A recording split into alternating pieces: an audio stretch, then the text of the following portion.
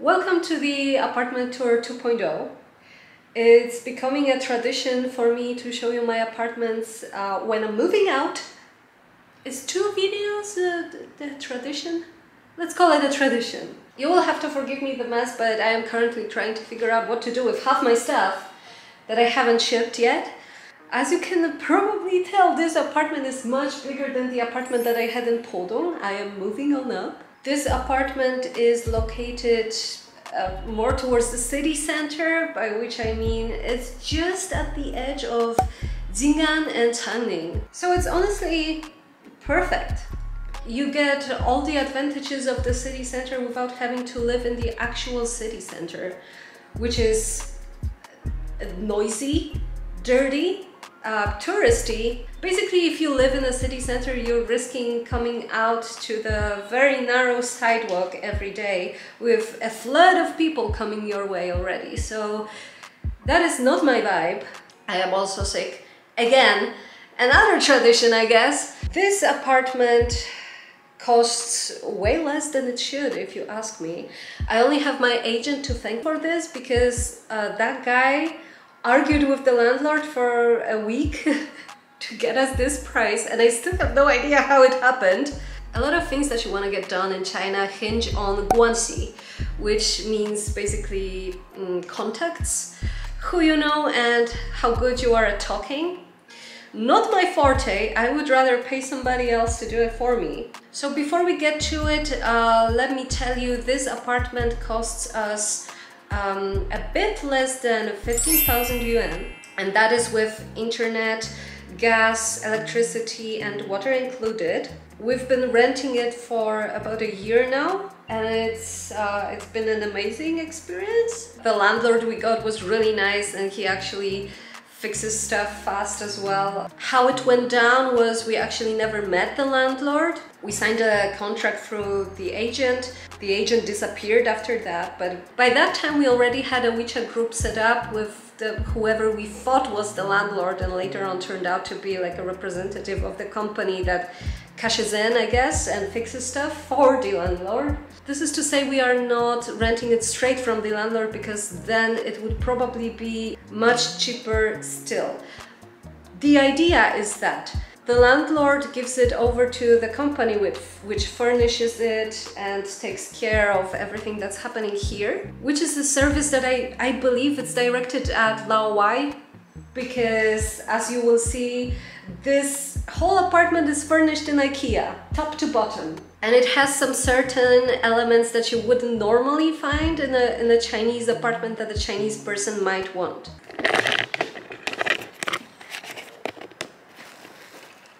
So you enter the apartment and you are greeted by this gigantic TV, which this time I remember to specify with my landlord what kind of TV I want and how big I want it, right? This space right here is already more space than I had in my previous bathroom. And this is just the space from a coffee table to the TV. Of course, I kept my Laowai blanket. I couldn't live without my Laowai blanket. In all honesty, I would probably take it home. Moving on, the living room is connected to the kitchen, which you probably know from my videos because it's served at the background at like the most of them. The kitchen island that we use as a dining table, because it is actual human-sized table. For once in my life, I have an apartment with an actual table. If I'm being honest, the chairs that it came with, more stylish than useful. I never had a guest who managed to sit in it for more than half an hour, but I take what I can get. Now, the sad part about the kitchen is that all the windows come up to the building next door, but this is the sad reality when you live in Shanghai, honestly. We're lucky to get the sunlight that we get from the other rooms, which I will show you in a second. And this apartment comes with actual washing machine, the new kind, not the one that is loaded from the top, which, if I'm being honest, I don't like it, but it's fine. It's for aesthetic, I guess. You know my water filter by now. You cannot live in Shanghai without a water filter, unless you're buying like bottled water, which is a thing as well. But as I told you in my previous house door, water mafia does nothing for me. Kitchen stove. The actual kitchen stove with 2 burners. And now I can cook with gas. Now the weird thing about this apartment is that it actually came with an oven. Chinese don't really use ovens for cooking, so it's not an oven that you are probably used to if you've lived in Europe before. Basically, it's very small and it's very basic. When you try to use it, you actually have some programs to choose from, and I wouldn't say like they are very useful, because fast heating, barbecue, baking. What is a baking program? Dude! Now, if you like to bake and you think you'll get a good use of an oven, I would encourage you to buy, you know, electric oven that you can like put anywhere and plug to a socket, because they are much bigger and much more flexible when it comes to time and to temperature. You even have bottom and top heating separately here. And they're very cheap. If you buy them on JD, or if you even buy them second-hand, you might get a good one for like super cheap. Because this one right here that we bought for like 200 kwai is already bigger than the one that came with the apartment. So don't stress if the apartment that you're looking at doesn't have an oven, because seriously, you can buy one and have it delivered in like 2 days. Or maybe the same day even. It's China, anything can happen. Now, because my previous apartment was for short people and I was able to touch the ceiling even though I'm like 158, this apartment has majestic 3-meter tall ceilings that nobody can touch ever. That's why when we rented this apartment, it already came with a stepladder. The stepladder is also from IKEA. Now, the thing that I wanted to show you that I never understood is this light right here. When you punch in the code being you turning it on and off a couple of times, magic happens.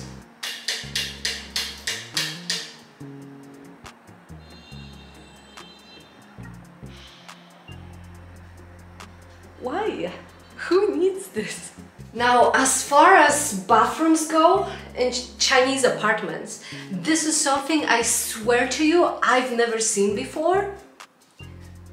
1 and 2. 2 sinks inside the bathroom. Inside the bathroom! Chinese bathrooms are like so small. They are so small that some apartments have sinks installed outside the bathroom, which sometimes is like stupid, because then you have a kitchen sink next to the bathroom sink. You can have 1 sink. It's fine. But anyway, 2 sinks, 2 mirrors.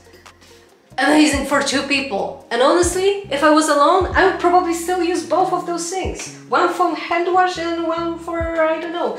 I'm just being a stupid white person. Like, I don't need 2 sinks. But anyway, amazing. Last time in my Pudong apartment, I told you about those gigantic light bulbs that make your bathroom warm in the winter. But the new apartments actually don't have those. They just have hot wind machine. It's not exactly AC, because most of the time you're not able to like set the temperature or whether it's hot or cold. You have this machine that blows hot air in the winter, and that's it. Now for the most Chinese thing that I've ever had any apartment have. That plastic thing in the shower right there. Now, I don't know if maybe you have it at home and it's totally fine. I think I'm just too old to understand it. But every time we have guests, they ask me, what the hell is this plastic thing in your shower? And I'm sorry to admit, it also took me a very long time to figure it out. But basically, this is a thing to put your phone in so you can watch stuff on your phone while you're showering. Who needs this? In case you were wondering, my toilet is just regular toilet. It doesn't have like heating or anything. It's also not golden, but you can sit on it. You don't have to squat.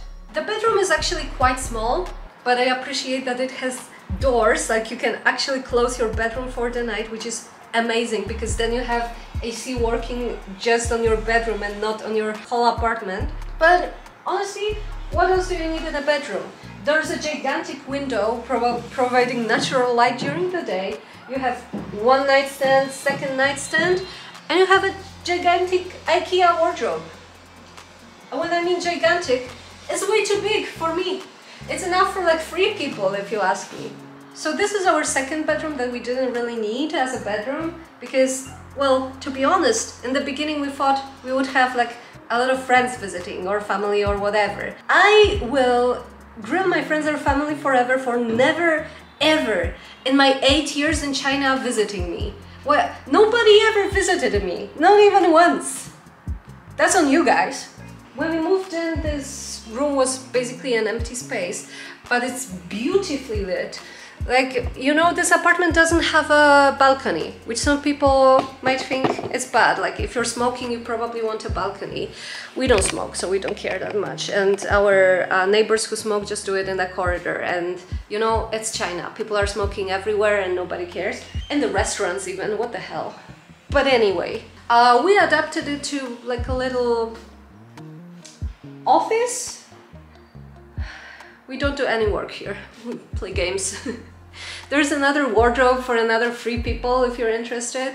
The amazing thing about this apartment is that we get so much sunlight that my plants, which wouldn't grow in the past apartment, like not even a little bit, here they grew so much I cannot even fit them here anymore.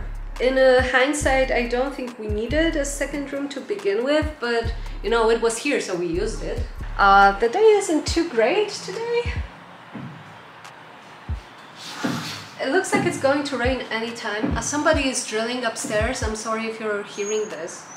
But this is another sad reality. When you're living in China, like, they are allowed to do it. There are some times when they are not allowed to do it, but then nobody enforces it, and when you try to complain, like, nothing happens. Unless it actually like threatens your life, like somebody's drilling upstairs and the ceiling is falling on your head, then there is a chance that somebody will do something about it. So behind my window is just like some other buildings, a street.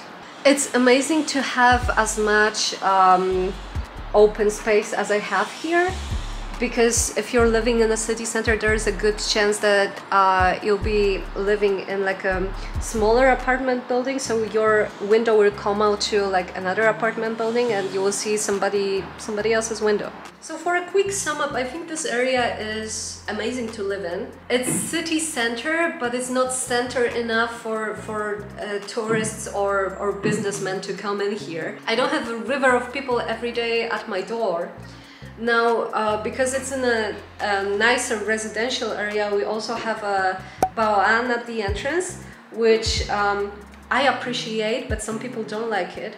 Basically, baoan is a person who always sits downstairs and checks like who comes in and who comes out. It's always nice to have a good relationship with those people, because one day you might need something and they might be able to help. Like, for example, if you lost the key to your apartment, they might be able to find you a locksmith to open your door for you. There's water leaking, they might be able to help you as well, in case you cannot get a hold of your landlord, because normally your landlord would be in charge of fixing that. My previous apartment building was in a non-residential area. It was basically the whole building was an office building, which I didn't know when I signed the contract. So we didn't have a baoan, and we also didn't have anything like a building manager who would be in charge of, I don't know, scolding the people who are drilling at 2 p.m. on a work day. It wouldn't do anything, like they would keep on drilling because they don't care. But you would have the satisfaction of knowing that you did something. All in all, guys, this is honestly the best apartment that I've ever had. In China, in Europe, anywhere I've ever lived, this is as good as it can get, I guess. Now, if you'll excuse me, I will get down to my workout because I have enough floor space to put a yoga mat on it. Isn't it amazing?